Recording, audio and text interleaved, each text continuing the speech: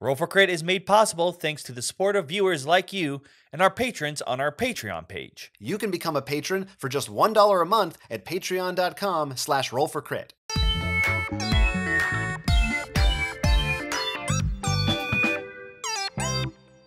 This is Roll for Crit, here with our review of Lost Ruins of Arnak from Czech Games Edition. This is a deck-building worker placement combination hybrid game. You are all explorers trying to find traces of a lost civilization in this uncharted land. You'll be exploring through the jungle, and depending on which side of the board you're using, trying to reach an ancient temple to discover its secrets. Normally, as archaeologists, you'd think you'd all be working together to unravel this mystery, but no, you're trying to prove that you're the best one. This game will take place over 5 rounds, and each round you'll be going back and forth, taking a main action turn, and as many free actions as you can do if you have the cards or actions to do so. Now, main actions split into multiple things, but let's start off with the board here.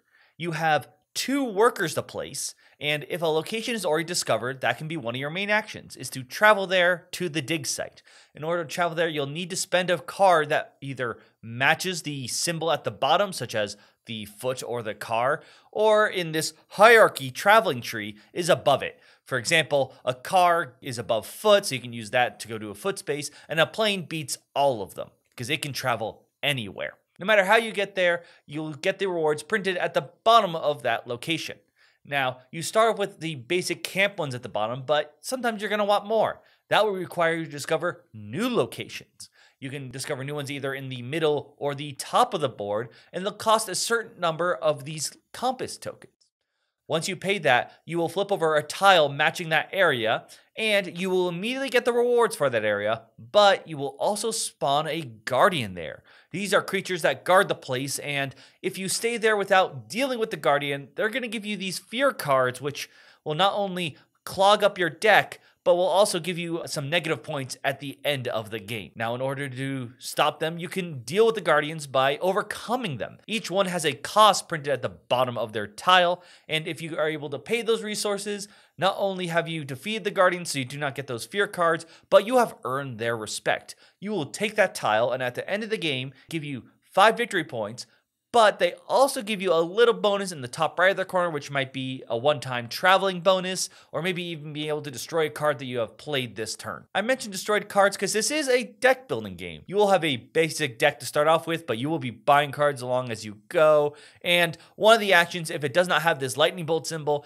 it means for your action, you can simply play that card for its effect. Very simple. Of course, you're also going to want to gain new cards for your deck to play on future turns. At the top of the board, there will be a set of cards of 2 different types, artifacts and items. Artifacts to the left and items to the right. And if you want to purchase one, you can spend the cost, which will be in gold coins for items or in compass tokens for artifacts. Now, as the game continues, each round, that moon staff at the top is going to move over, and you are going to reveal different amounts of items or artifacts. So later on in the game, there will be more artifacts showing, while early, the items are going to be more prevalent. When you buy one of these, they go on the bottom of your deck. You do not have a discard pile. Instead, all of your cards get discarded, shuffled, and put back at the bottom of your deck at the end of your turn, and you'll be able to draw any cards that you bought later on in the game. Another thing you're going to be working towards during the game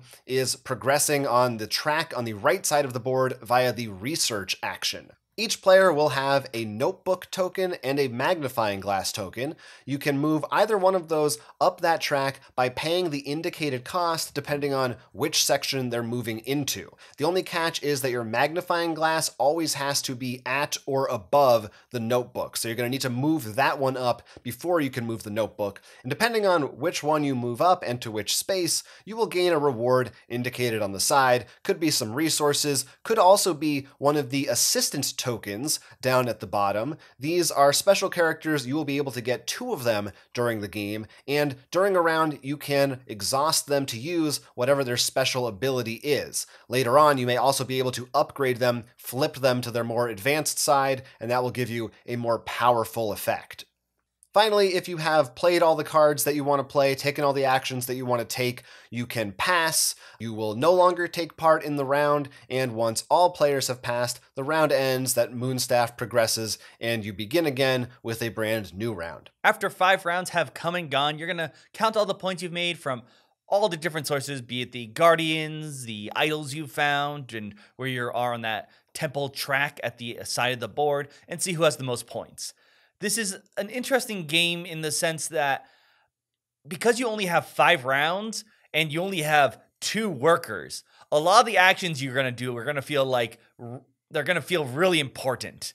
It feels like every action counts. You can't take suboptimal. You really got to focus in because you aren't going to actually build up as a huge deck like maybe some other games. You know, you're only going to buy maybe a couple cards throughout the entire game. Yeah, it reminds me of the difference between that people often cite between the games Agricola and Caverna, which are from the same designer, relatively similar ideas. But Caverna is a game where, you can kind of do all different things and all of them will give you points and you're just having fun going everywhere, freedom, getting points. Agricola is like, you have this many things you can do, make them count, and if you don't do them in time, it's gonna be bad. And this definitely is more that kind of a game where, like you said, every choice matters. Everything that you do is very important. You have to really look at the board and decide, what do I want to do? Because I only have enough time to get like this many resources, so I really have to prioritize. Quick side note, those resources, fantastic tokens.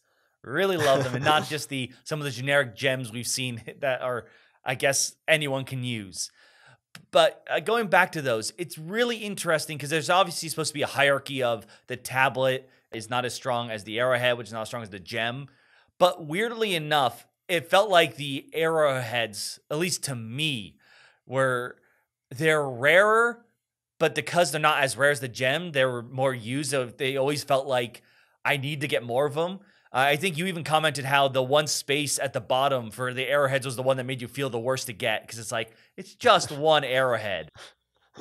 Yeah, it's an interesting thing, and I'm sure that if people, eventually play this game more than we have and get deeper into the strategies and things, you may find very different outcomes, and it also depends a lot on which types of cards that you get early on and which assistant do you take, because different resources may be more valuable to you than others depending on which game that you're playing. The one thing that I find really interesting about this is that in most deck building games, you have one resource to buy stuff with, and that's always important. In this game, there's 2, and in the early game, the coins are really important, and then late game, those compasses are what you're going to be buying because there's more artifacts showing at the top.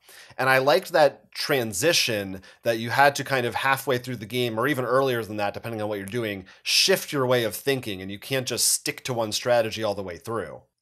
I do like the idea behind it, but unfortunately, because compasses were also super important for exploring new locations, which means free new actions and getting a bunch of resources, it didn't make the artifacts like, I don't want to spend them there. It just made the compasses like so important.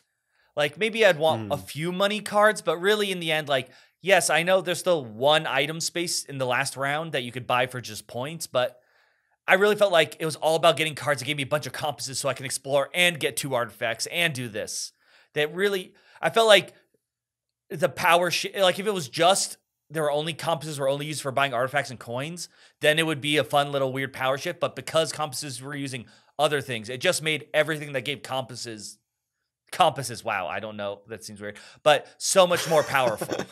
I say compass, but I think either is acceptable. Yeah, I agree with you that the compasses are definitely really strong. They're powerful pretty much throughout, and I like them too. But you can also use coins to trade in as wilds to make them airplanes for movement to sections on the board. We should point that out. And you may have cards in your deck that if you've gotten them previously will say you can use coins for something else. So they could have their uses later on. It really depends on which cards come out and how you build your deck. We also should say we didn't mention that when you buy an artifact, not only do you get it in your deck, you also get to activate it once for free as soon as you get it. So they are, generally speaking, I think, more powerful, Right. and they have a cost as well, in addition, usually, to whatever's printed on their card in the form of one tablet. And then I think the worker, we've talked about the deck building, but the worker placement aspect is interesting too. As you said, you only have those 2 workers. Now, there are cards where maybe you can draw the workers back and relocate them, but they're very never rare. going to. Yeah, they're rare, and you're not going to be gaining more just through normal gameplay. And I liked that too. I thought that was a nice, refreshing change of pace, whereas it feels like so many worker placements are just getting more workers is always the best thing. And if you're doing well by the end of the game, you've got like 5 or 6, maybe you have more than everybody else, and you have more options, which can be really good. It can also be paralyzing in a totally different way than this game is. But I think this one kept it simpler. It kept it streamlined, and you were every round always felt like more or less on the same page as the players in how you were forced to make those decisions. Honestly, for me, I felt like I was, for better and worse, gasping for air. I always wish I had one more worker to do Sure, stuff. you always want one more, but to me, that's the beauty of it. Like, to me, that's what makes it exciting. And when you're able to optimize your strategy, it feels really good. I mean, no doubt it's not a game that gives you a lot of leeway to work with, but I enjoyed that puzzle of trying to fit your stuff in the best way possible. I guess sometimes it does feel really good. Like, oh, I can get away with this. I can do this one extra thing. But a lot of times just like, oh my God, I needed like another arrowhead or another glass, and I don't have any workers to get the more resources. So it was definitely, I had both sides of it. It's definitely an adrenaline rush. The other thing I want to mention is the solo mode, which actually sort of relates to this, because it's the way it works in the solo mode is you still have your 2 workers, but the AI player has this deck of tiles, and they get every other worker. So you don't know when they're going to place them, but it really becomes, if I think I'm going to need compasses this round, I better put my guy on that space or they're going to take it. And in the early first 2 rounds, that really is scary because there aren't a lot of spaces on the board, so they can take it up really fast. By the way, they always go first. So they always get get you on the draw. However, I don't know in the modes, maybe just my play style or something. And they always explore 2 once each around.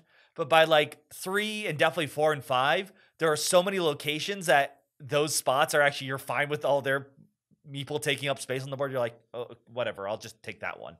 And it really is an interesting twist of how like terrified you are at the beginning of the solo mode to be like, I need these things and I can't let him take them from me. To be like, let me just see if I can get the points.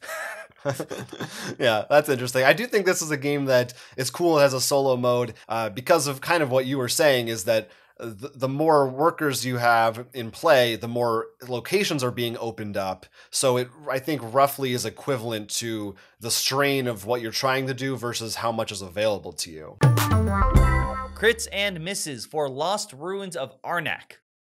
Crits. Over the course of 5 rounds, everything in this game is tightly designed to allow you to do just enough to succeed. From the amount of workers that you receive to the limited number of cards you're able to buy, it's designed in such a way as to make every action count. We've seen plenty of worker placement and deck building games that can last a long time in order for you to really build up your engine. But for this one, you've only got 5 rounds, so you better make the cards you want and the workers you place worth it. This is a deck building game that keeps your deck small. You don't have a discard pile. You will not be having your deck clogged too much, even by those clogging cards that you will receive. It's a refreshing take on the mechanic that has you thinking in a very different way from other games using that genre. To the way the cards are just randomly put on the bottom of your deck, to the lineup shifting as the game goes on, these are the kind of refreshers we need in the current deck building genre. The value of the different resources changes over the course of the game, whether it's late game, early game, or mid game, depending on which of those cards you may have personally or which spaces you have access to. There isn't going to be one static use for everything. That will change for you and all the other players individually.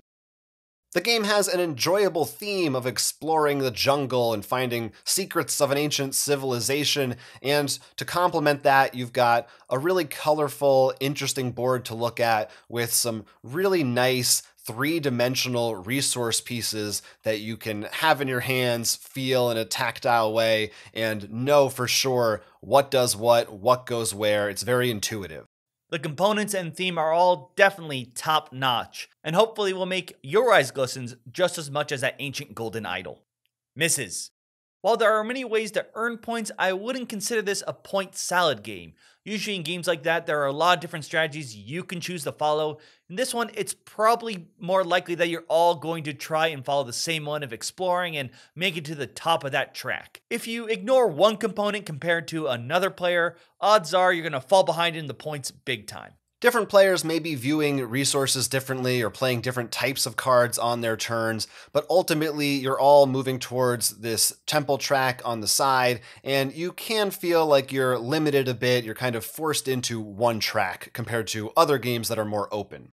There are a ton of resources for you to use to either move up the track, buy cards, deal with guardians, but it does seem a little weird how important some of them are versus how often you can get them. In particular, the biggest issue were the arrowheads, which seem to be rare but very useful. As we said, this is a tight game. A lot of the mechanics are designed for you to be really focused and make sure each action counts.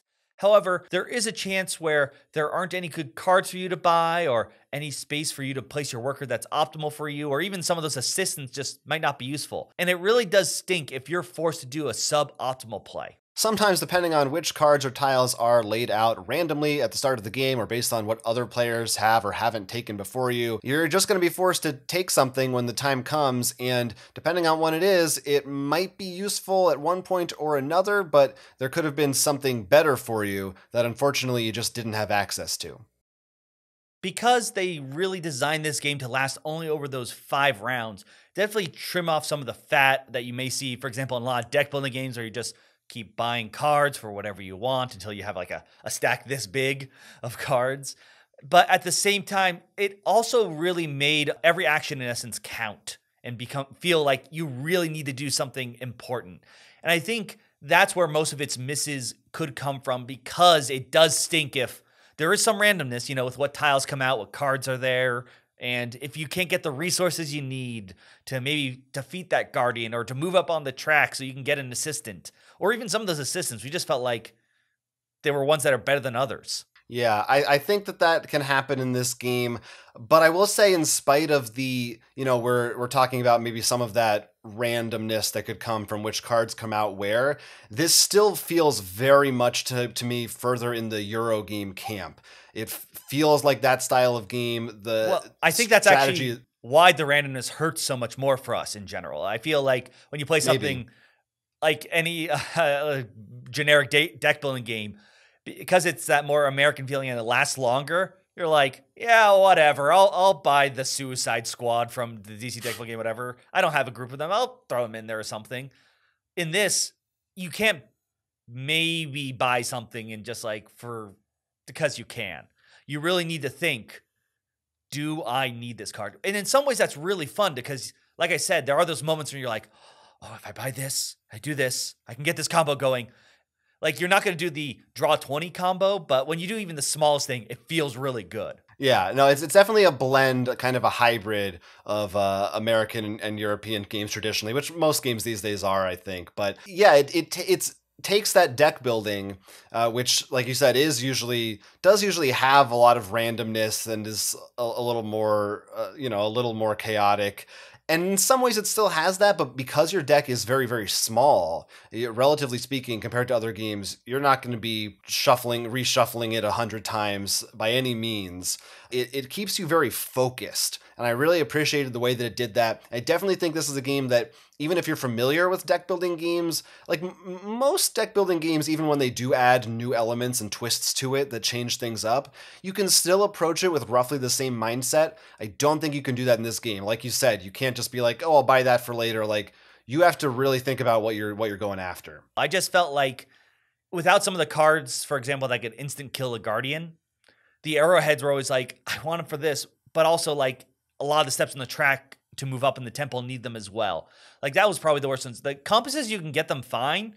It's just they always like, that's the one I want like 10 of, because I can do a whole lot of things with that versus coins. I did have a game where I was struggling to get compasses, so I do think it does depend still a lot on what comes out, which it goes back to everything that we've been saying. But overall, my thoughts on the game are that I really like it. I feel like this is one of the, at least for me, one of my more anticipated releases of the year, and I really enjoyed it. I think the fact that it manages to get its theme across as well as it does for what I feel like has really the heart of a Euro strategic kind of a game, it does everything it sets out to do pretty well. For me, I think it lived up to at least our excitement after game one, because I wasn't ready to be on the timer. But once I understood that, it was much easier to know, like, what do I want to get? And because usually on the deck, like, my deck building mindset is like, oh, I'll just buy these cards. Your downfall was that you've played too many of these.